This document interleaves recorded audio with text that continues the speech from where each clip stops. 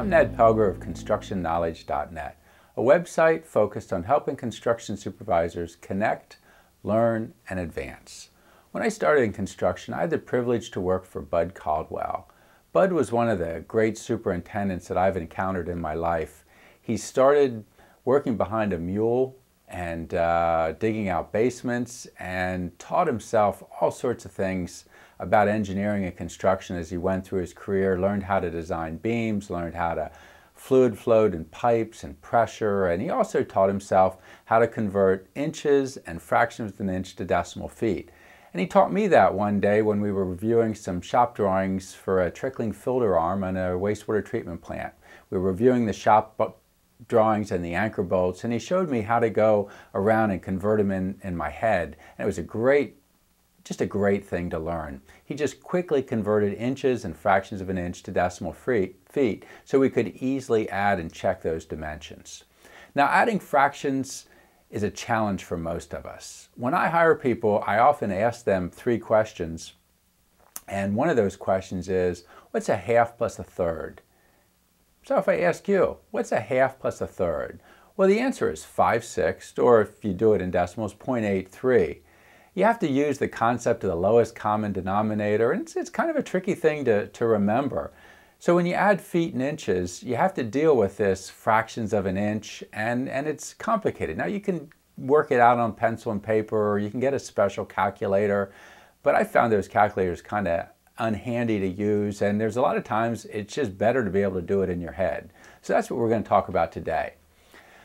Now, these conversions help in a number of places. If you're checking a string of dimensions to verify that they correctly add up to the sum dimension, you know, it's a place where you need to do it there. I do it there often. If you're comparing elevations between a site drawing, which is normally shown in decimal feet, and an architectural drawing that's often shown in feet and inches, you need to convert. And when you lay out accessible ramps and accessible routes, you know, the slopes are so critical there for the accessibility. That's a place also where you end up converting a lot. I give an example of that on ConstructionKnowledge.net if you want to look at that. Now, to quickly memorize these conversions, let's start with what you already know. 6 inches is what? 6 inches is 0.5 feet, so that's easy. 3 inches is 0.25 feet, okay? 9 inches is 0.75 feet. Neither of those should be difficult to remember. Now think about 4 inches and 8 inches. Well, what part of a foot is 4 inches? Well, it's 0.33 feet, right? 8 inches is 0.67 feet. So that gives you kind of a basis to get started. And then there's one important trick to remember, that 1/8 of an inch is almost exactly 1/100th of a foot.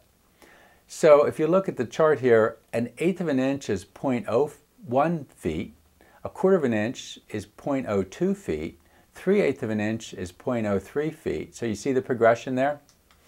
So let's use what we know. We already know that 3 inches is 0.25 feet, 4 inches is 0.33 feet, 6 inches is 0.5 feet, 8 inches is 0.67 feet, and 9 inches is 0.75 feet. So there's only a few things you really have to memorize.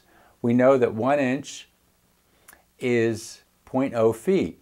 Now, how do we know that? Well, if 1/8 of an inch is 0.01, 8 of those is 0.08. So 1 inch is 0.08 feet. So that's not a hard one to remember. 2 inches, you do have to just kind of remember, is 0.17.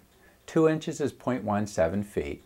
5 inches, well, with 5 inches, I just go to the 6 inches and subtract an inch. So 5 inches is 0.42 feet. Go to 0.5 feet and take off 0.08.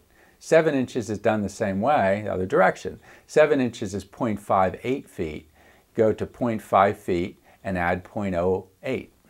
10 inches is 0.83, which again you just kind of have to remember. And 11 inches is 0.92, which is 0.08 less than 1 foot. Okay, let's do some examples. 6 3/8 inch is what? Okay, how do we work that out? Well, 6 inches is 0.5 feet. 3/8 of an inch is 3/100ths, or 0.03. So 6 3/8 of an inch is 0.53 feet. Yeah, that makes sense. 3 1/4 inch. Well, it's 0.25 feet plus 0.02, so 0.27. So 3 1/4 inch is 0.27 feet. 8 7/8. Well, let's take this the other way. Go up to 9 inches, which we know is 0.75, and then just subtract an eighth, 0.01. So it's 0.75 minus 0.01, or 0.74. This simple method of memorizing the inches to decimal feet conversions can be useful for the rest of your life, and it really has been for me. There aren't many weeks go by that I don't convert back and forth in some way or another. So to conclude, remember that the construction supervisor that takes time to learn and grow every week will advance and meet life goals.